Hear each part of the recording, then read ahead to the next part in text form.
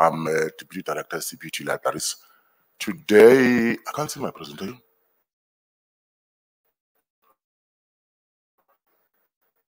Today, I just want to share with you the value of the library through the lens of the external bodies. It's just going back to basics. Since yesterday, we've had speakers telling us all about the nice things that the libraries are supposed to be doing, and all the open access drive, all this open science and all these things.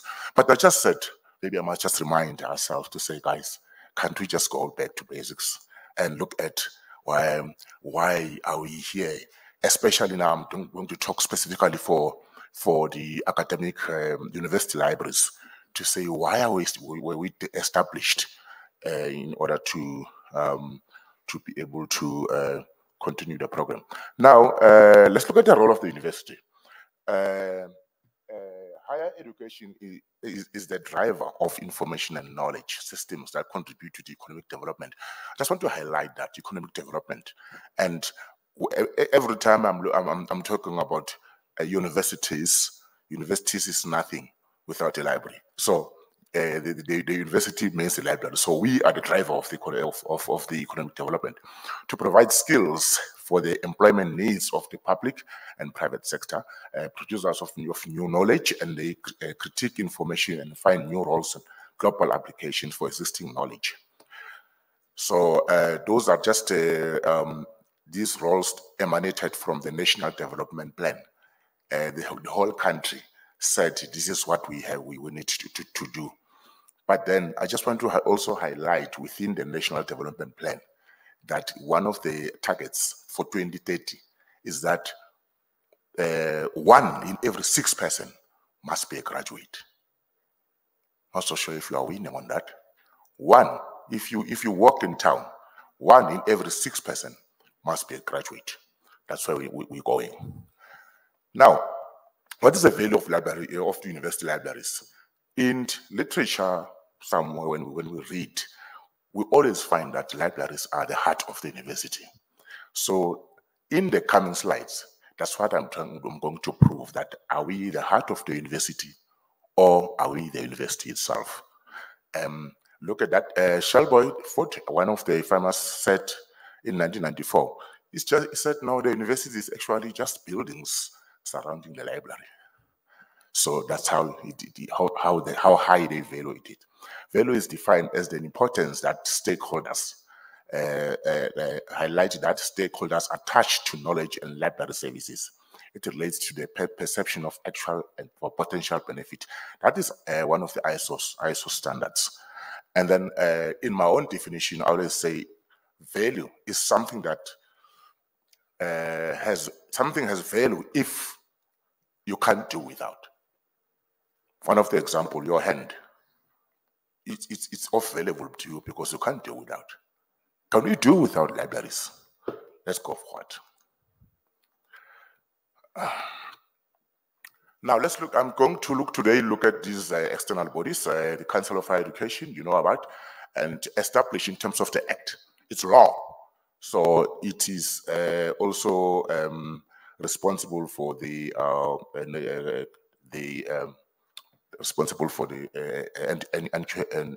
N2F, and through its 2 bodies, which is SAQA and HPC. And then they are also looking at the lens of the professional bodies out there, the EXAS, your National Nursing Council, medical councils. And then we're going to look at the ranking agencies. What are they saying about the library? Now, CHE role is to monitor and advise, and is to program accreditation and reviews. They do accredit us, and they also come back and review if you are still doing this thing accordingly. And then we've got your institutional audits and national standards, standards for calculation, standard for reviews. They've got those standards as you will see them as we go, and then manage the HEQSF, that sub framework of the South Africa, and SAQA. Its role is to register qualifications, is to verify if the qualification exists, and anybody, any South African can call them to find out if the qualification is accredited or a particular university is accredited or a professional body.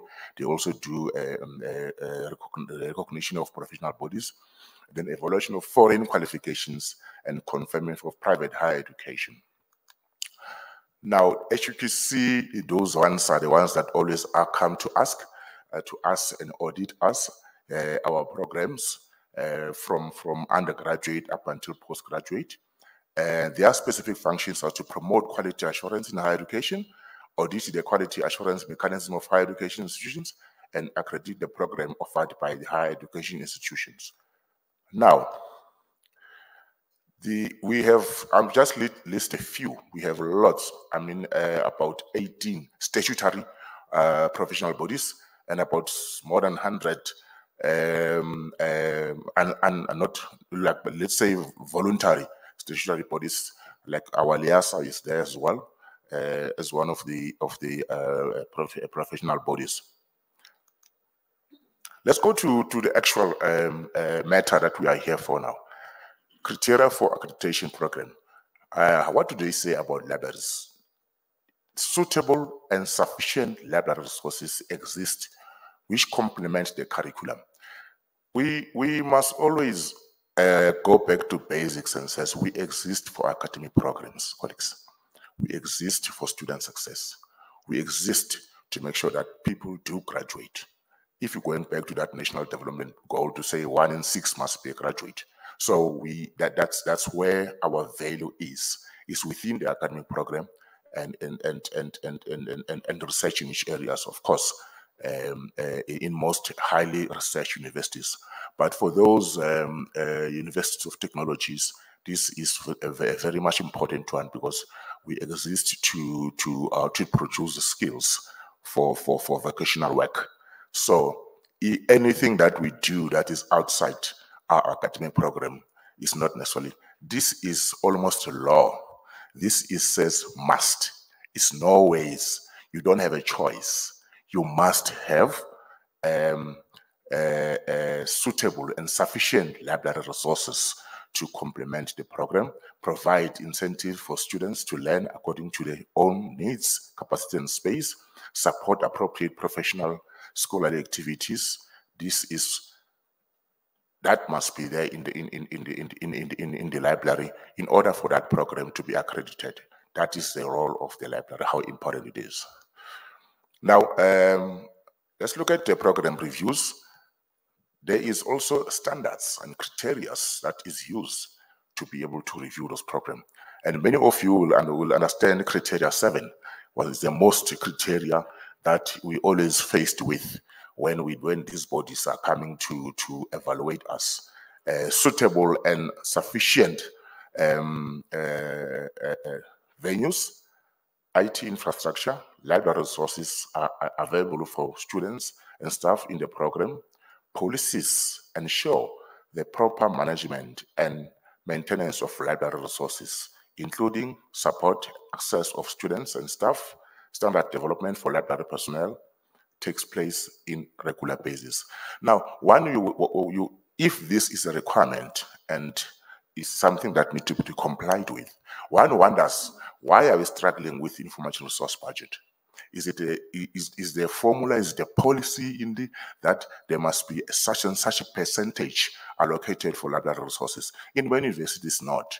We always, by the way, we need books. By the way, we need journals. But according to these accreditation bodies, according to these bodies, it's something that needs to be a policy that is in place to make sure that there's sufficient resources available. Now, the one other standard is that one of, I just pick up one of the standard for the Bachelor of Commerce. Is written there also for resources, libraries, databases, journals, in addition to that. So it's not something that a university is saying.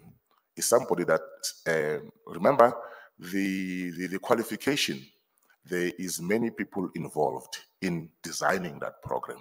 You've got your professional bodies, you've got the business, We've got your university on the other side. We've got all the CHE committees, the SAQA and HQQC, coming together to form what is called a qualification. If that qualification is formed, they also agreed that these library resources, spaces, staff, qualified staff, they always say skills and staff, needs to be in place in order for this program to happen. But why are we still suffering with resources? That is something else. Then the Engineering Council EXA, these ones are a problem, I can tell you.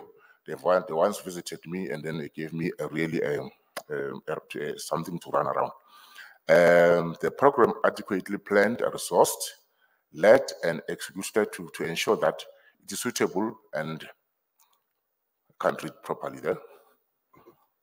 Suitable over the period of accreditation. This is evidenced by the following.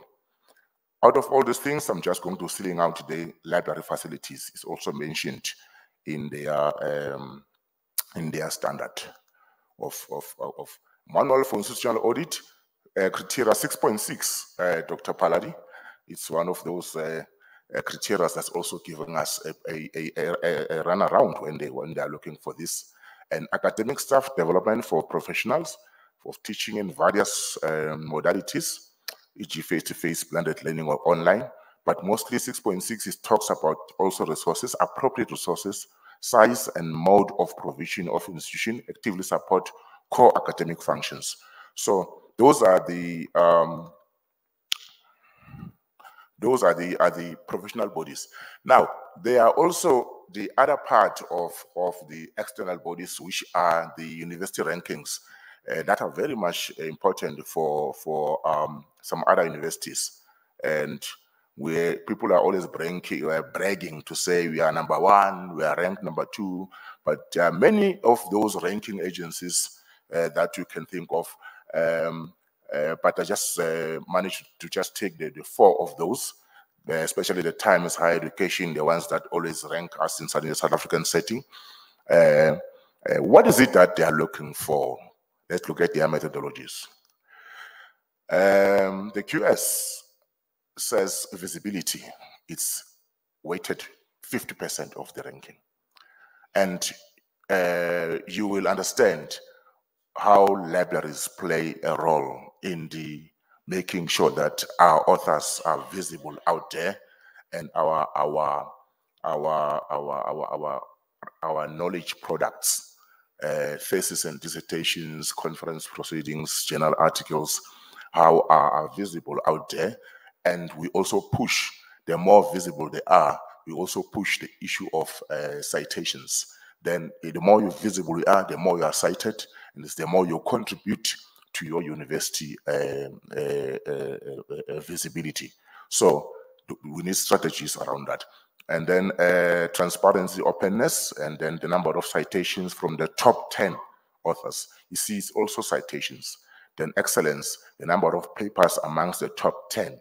So the more we push and help our researchers to publish more, is the more we also play value in university rankings, pushing them up. The other one is the World University Ranking 2023 and Times Higher Education. That is the criteria, the methodology they also use, cycling all those. I just want to put your attention on the citations as well, counting 30%. And I've just explained how, as libraries, play a role in pushing citations for our authors. It's not just institutional repositories, it's not that visibility, but it's also helping our authors to be in all these academic, social medias, your LinkedIn, your ResearchGate, your academia, and making sure that they've got a profile, a Google profile. They are visible on Scopus, are visible on Web of Science, and all other. Some are even creating Facebook page to make sure that they are being seen out there. And it's one of the things that the library can do, because we know better when it comes to that. And the last one, I think, is the ranking web. I also want to highlight that they also, visibility, again, you can see also count 50%, meaning that we've got a lot of work to do in terms of making sure that our university are visible and known there.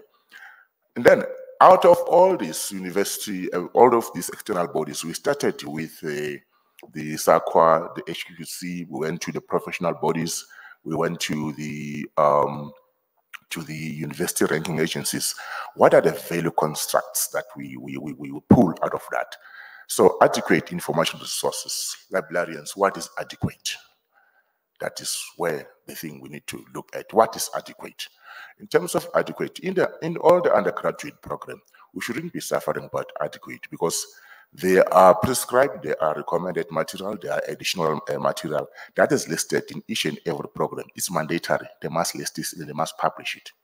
You should not suffer to get that information. And all those that is listed there is in. But we also have a leeway of additional material into those. We can, if we study the outcomes of that module or subject. Each and every subject has an outcome. It's also mandatory. It must be there. If you do that, you can be able to pick up and find that books that are related to that program and lead it. In CPUT, we are using it that using course reserves that is linked with Blackboard as well. So from the library side, we go to Blackboard. We also link books that the students need so that we make sure that they don't go everywhere looking for the book. Now, adequate study and collaborative spaces, that is always a problem. And you will remember that spaces are issues. Even the student protest every time, 24-hour access to libraries. It's one of the things that we need to look at to say, in our future strategies, we make sure that what is adequate again. What is a ratio of maybe a space to student ratio, square meter to student ratio, or whatever it is. So as librarians, we need to come up with those things and then to define that adequate. Then skilled librarians, we must check, what are skilled librarians? Surely here, most of us are here to also upskill ourselves of what is happening around the world.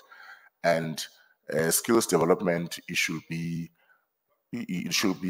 be something of, again, by the way. It should be a mandatory because it is there, required by those professional bodies, required by SAQA in accreditation. How many librarians do you have to support the programs? How skilled are they to support the program?